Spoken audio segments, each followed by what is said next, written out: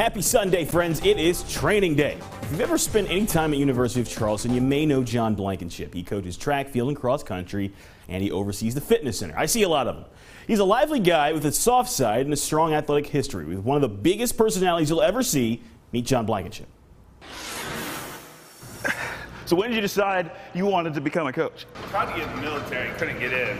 Well, I tried everything but the Navy. What am I going to do next? So I got a master's degree, kind of just fell into it. So what kind of athlete were you? High school, football, swimming, track, tennis, baseball. College, it was just football, track, some tennis. 2-3-time All-American and shot. Won a bunch of championships, did all that normal stuff. Football, I played arena. Like I got invited to the combine and stuff like that. But it was not something I wanted to do. So I'm sure a lot of this carries over into being a coach, right? Oh, for sure.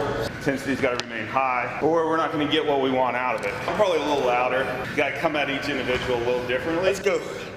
Yeah. A distance runner, how I talk to them versus a sprinter, it's significantly different.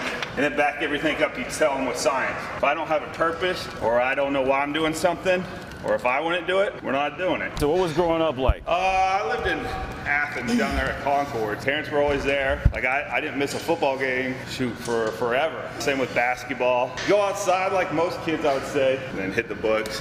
Which I was the dumb one of the family, like my brother and sister. Can't keep up with them. But then college came around and bam, got them. Got to work harder in high school than makes college easier. Yep. I don't know, that's what I like to say. So what else should I know about you? I'm all into my flowers, especially my roses, my lilies. Planted some cactus recently. You know, homeowners, you always got to do something at your house. And then trying to pick up the violin like you, so I bought one a while ago and I'm just trying. Yeah? But that's something I wanted to do since I was a kid. Is that it? Did we run through it all already? Yeah.